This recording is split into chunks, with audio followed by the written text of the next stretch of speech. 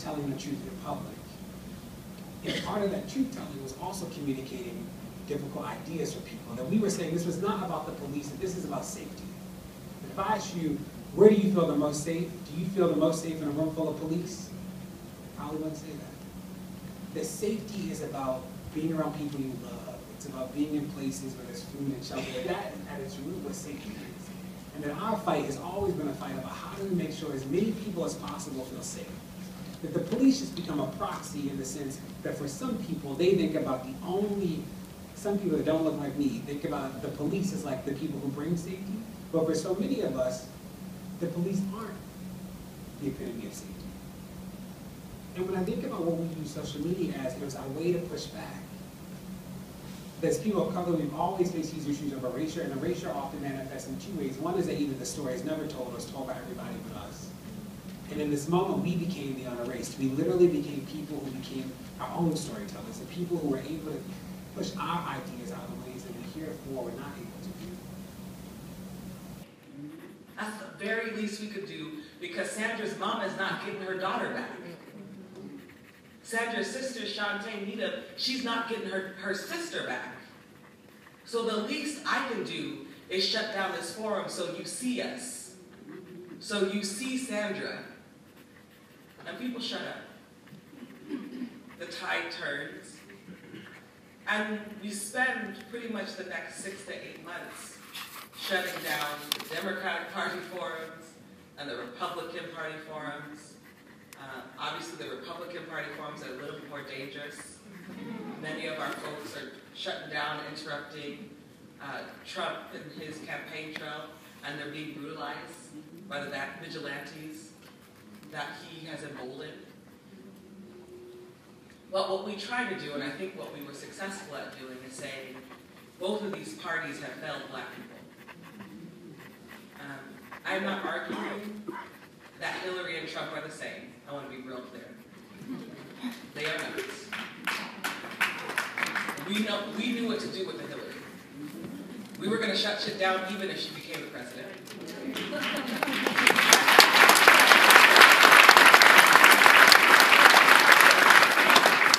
But the question becomes, what do we do with this president?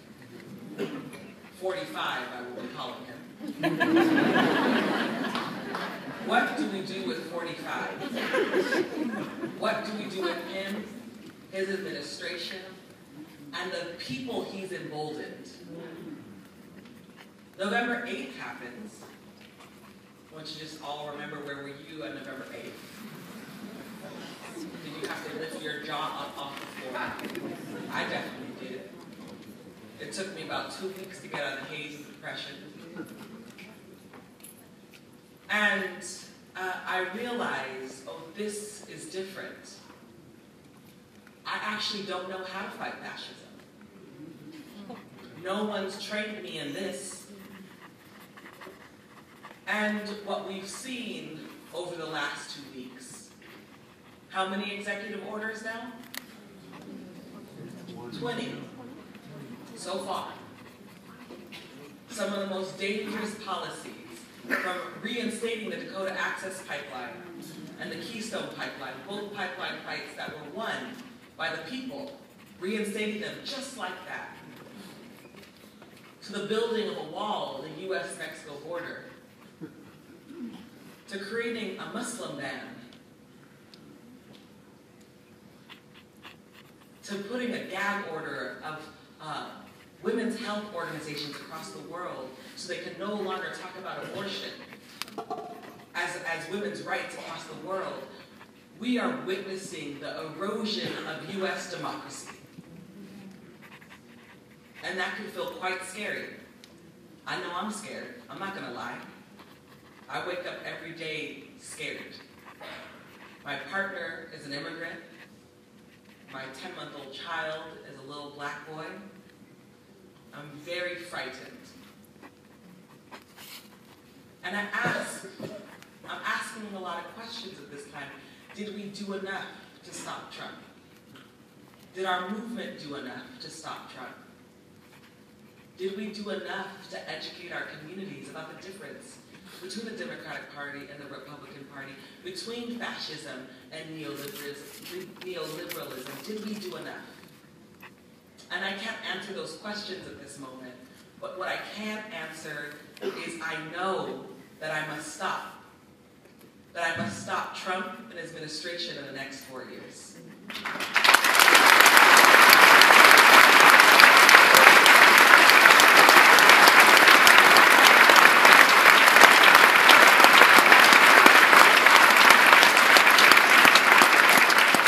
Next 4 months. Tell the truth. So what I've seen, you know, every day there's just like a new thing, right? Because it's Trump administration, it's all 3 branches of government. I mean, there's just like an onslaught of misery. The other day, I come across this bill that the House is trying to pass, and it's a bill that's trying to get rid of the Environmental Protection Agency. And I just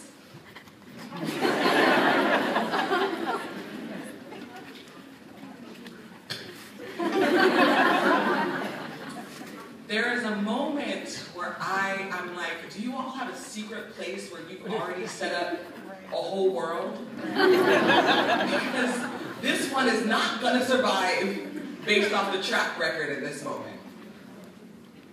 The Environmental Protection Agency, that's for the planet we all live on. They're trying to get rid of that. The checks and balances, to make sure we don't fuck it all the way up. So, I'm reading it, and I'm like, okay, it's nothing, you know, I have like a list of things I have to fight back. I scroll at this point. And I'm realizing that all of our movements must join at this time.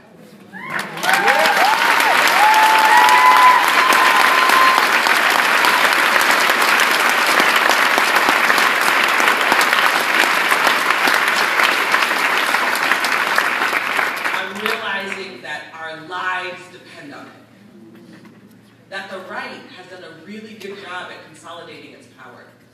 They might not all agree with each other, Paul Ryan and all them other brothers, I don't know all their names. But they all, you know, I've seen them fighting on TV and stuff, I know they have, but at the end of the day, they agree with hating us. With taking away our civil and human rights, one executive order at a time. And so, I'm real clear that our movements must not silo in this moment. I got on a call yesterday with some of the folks leading at Standing Rock, and they're scared. They know any day now that they can start drilling. And you have to imagine, I want to say it multiple times, you have to imagine what it must feel like to live on your own land and not have control over it. Someone coming up in your house or your parents' house or your mama's house and say, well, you know that TV you had, well, it's mine now. Oh, you want to, you know, this living room that, look, I'm about to rearrange it. Oh, you live here? Never mind. I live here now. And that has happened for centuries and centuries. And so when I went to Standing Rock, was about being in solidarity with Native communities. It was letting them know that Black Lives Matter is here, that we understand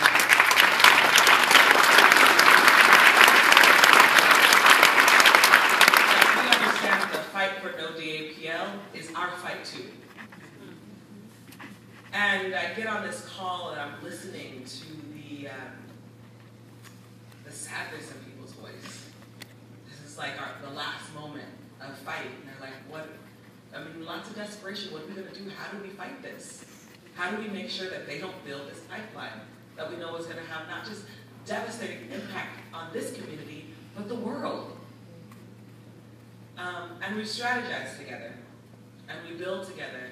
And then I get on a call the next day. Inaugurated, the day of his inauguration, his team wiped out Obama's website priorities, remember? and put up his priorities. What was one of the biggest priorities he put out? Law and order. Law and order. Okay? So, for those of us who need a little bit of reminders about what the law and order rhetoric comes from, where does the law and order rhetoric come from? Nixon. And who perpetuated it after Nixon? Reagan. And many would argue so did Clinton. He did. Right? He did. I pop on every corner. And so our work right now, 45 is building a police state. Kid you not. A police state is when the military runs the government. 45 is building a police state, and so if that's what's happening, we have to fight the police state. And as we see some cities be defunded, but others... These efforts in highlighting the horrific abuses perpetrated against African Americans that has law enforcement here in the US. However, I am rather curious about the lack of information regarding the crimes occurring within the black community, particularly violent crime, murder. Only this weekend in Chicago, 2 young men lost their lives. So what strategies can we employ? I'm generally concerned about what's happening in terms of proportion of time we're allocating.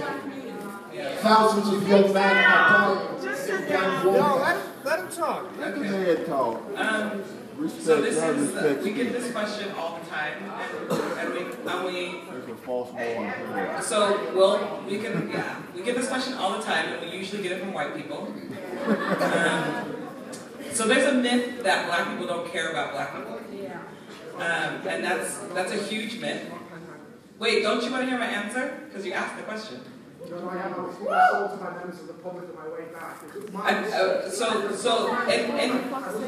Listen, so in my answer, I can explain why that question is offensive. Okay. So the question's offensive because it's in it there's a critique as if black people don't care about black people, and black people care the most about our communities. We show up the most. And so, what we continue to see with this rhetoric around black on black crime, which is a very dangerous rhetoric, the rhetoric is used by the right to derail the conversations around law enforcement violence against black communities, and to derail the conversation around anti-black racism. When we talk about harm and violence exists in every single community. If you look at the rates of harm and violence in white communities, it's actually higher than black communities.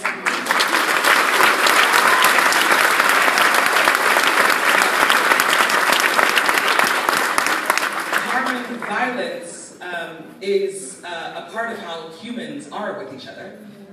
And so this idea that black people don't care about what's happening to us is deeply untrue. It's deeply offensive, and it's deeply racist. So let me continue.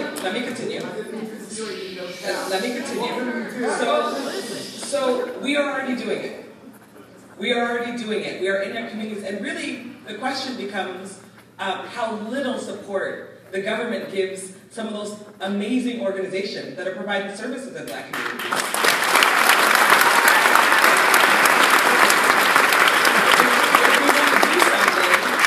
We should be asking our local legislators, like I talked earlier, stop pouring money into law enforcement and put it into these communities that need it the most.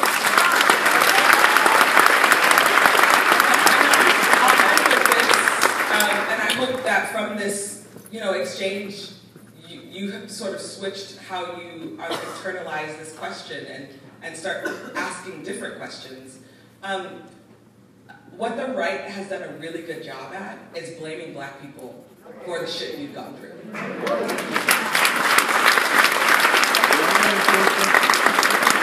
has created an analysis as if we are a victimized people that are violent and belligerent and have no idea how to crawl ourselves out our own bed. That's actually untrue. It's deeply untrue, and the work of white people in this moment, it's a good example, we're having a good moment. The work of white people is to ask a different question, which is, why is this the question that I'm always asking? I literally hear this question in every audience I go to. It's like there's an echo chamber that white people have created, which is, it's true, I'm not trying to be facetious. This is the way communication happens, right? There's this echo chamber that's been created in the white community, which is, these black people are so upset about being killed by police, but they kill each other. That's deep. I don't get to be upset about being killed by the police because there's harm and violence in our communities. That's not a good question. That's a racist question. And so when you see young black folks being angry and mad, it's because that question totally cuts away at their humanity. Nope, I'm not doing it. I heard you.